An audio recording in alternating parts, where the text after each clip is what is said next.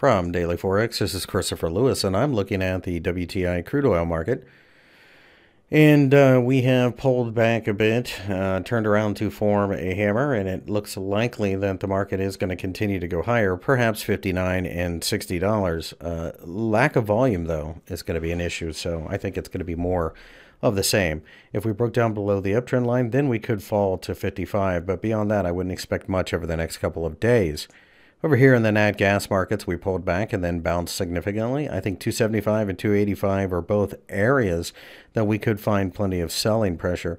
The 250 level underneath being broken to the downside would be a very negative sign.